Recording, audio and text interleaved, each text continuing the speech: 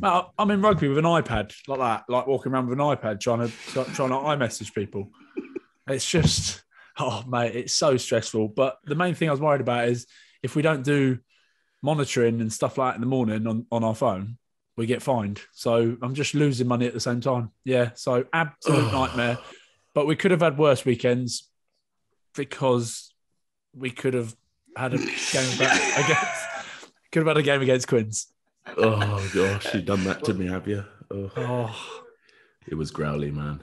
It was going so smoothly as well. Everything was going wonderfully. Then suddenly, old Tommy Allen went off, and someone else, we won't mention his name, came back on, and then it all kicked off, didn't it?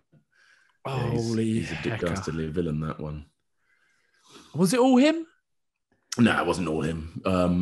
That was just like, it's just like, you know, when the game sort of, how the game rolls emotionally, it just sort of, it started going their way and then it just kept going. Like, you know, when you just don't quite feel that energy to like come back from it. And then technically speaking, there were just like too many sort of bad reads out wide. And when you're against a team like Quins, they're amazing at finding space. That's sort of their X factor. They're like, we don't win with D, we win with scoring more tries than you. We'll concede a few, but you'll concede way more.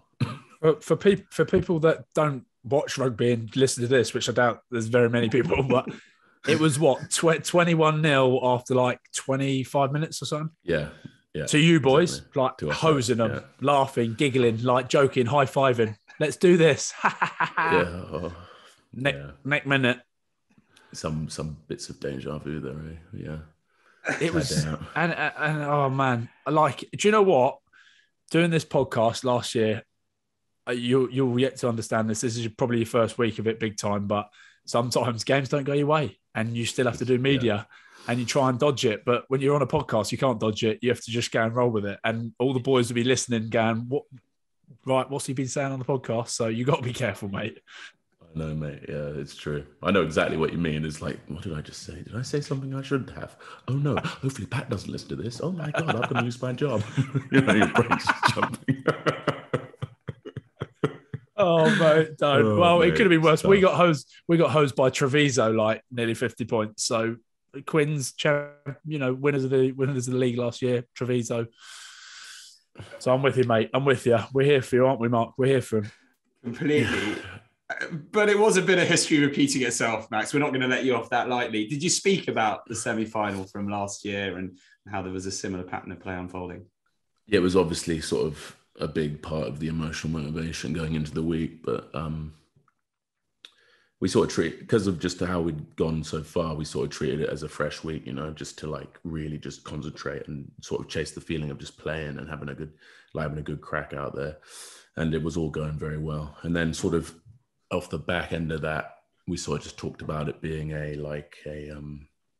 sort of an opportunity. Like we were top of the table last season.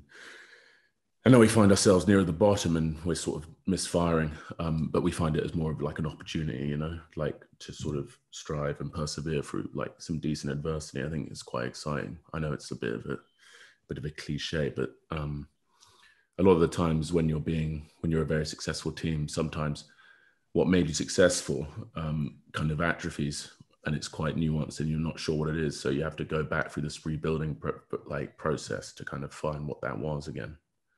And that's sort of the sort of situation we find ourselves in at the Bears. I'll tell you what to do. We're going to say Great Escape. No. I'll tell you what to do. Get over to Fiji, get some pawpaw leaves and wrap Semi up with pawpaw leaves. Cover him in the motherfuckers. Just mummify him. Make him work again and then just load him with tape. Fill him up with tape. Wrap him to the nines and get him out. Just get him out there. Like Undertaker vibes. Just comes out, just mummified and leaves. Just like, Semi-ready. Mamma mia. He's like hard out Italian. It's real. All his catchphrases are in Italian. I love Fijian accents. They're all so weird and varied, very like melodious. I love it. It's great madness. I just want to rewind a tiny bit before we get into Ryan's game. Slightly. Oh, yeah. Back to my phone or...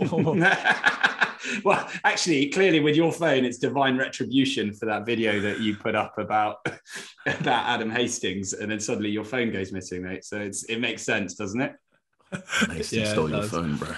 Yeah, that wasn't fair of me, especially with the state of my arms. But I wouldn't go taking money for an occlusion t-shirt. Wait, let's rewind this. So was he actually angry with you about that? No, I'm sure he wasn't angry. I got a message saying snake or something like that. I enjoyed it immensely. Listen, what I said to him is, you can't get angry, mate. You've been paid, so now you have to take the flak. You know, these are all paid adverts, surely. Like, I'm guessing he's not a massive advocate of it. Oh, I can't say that because, now we're going to ruin the branding of the T-shirt. But anyway, if the person owns these T-shirts, send me one. I'm the real person to try on. If you can make my arms get bigger, then it works. But there ain't no chance because I've been trying for 12 years and they are still twiglets. I'll tell you who does have one actually at the Bears. Dave Atwood. No. I kid you not. No. I kid you not. And what's he? I remember he brought it in for like 2 days, I think. I remember, but he's like an avid bicep worshiper. Oh, really? Yeah. He's always just there at the dumbbell rack, just swinging 40s up. He is good at it, but he's swinging them like the inertia. It's like zero techers, but he loves it.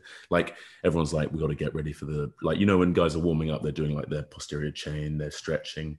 Dave's warm up is just buys and tries. He's just obsessed. He's like big pipes all day, boys. It's weird, mate. It's like it's an obsession. Maybe this is bloody clever advertising because what they've done, they've gone, right, give Hasty the T-shirt. He's going to get the piss ripped out of him. Then they're going to talk about it on podcasts and go, guess what? That was funny. And then send me out a T-shirt. Send me out a T-shirt. I'll wear it on a night out. I'll wear it on a night out. Get some press-ups going on a night out. Tighten them up. Just give me one and we'll see what happens. What I will say about occlusion training is it is legit. Like you get the pump of the gods. It is outrageous. Yeah, it's horrible. I've done it before with the proper. Yeah, you've done it before. Yeah. Yeah. The like when you're taking your pulse cuffs, those bad boys. Wait, how does it work? So you basically get like either like a blood pressure cuffing thing, like an airbag.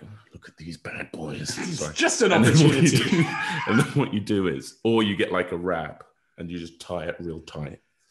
And then you just do like everything's like AMRAP to failure. So you're just doing like maximal bicep curls. You're doing tricep dips. You're doing all the sorts of madness. And then because the blood, I don't even know the science, but I'm going to talk about it as if I do.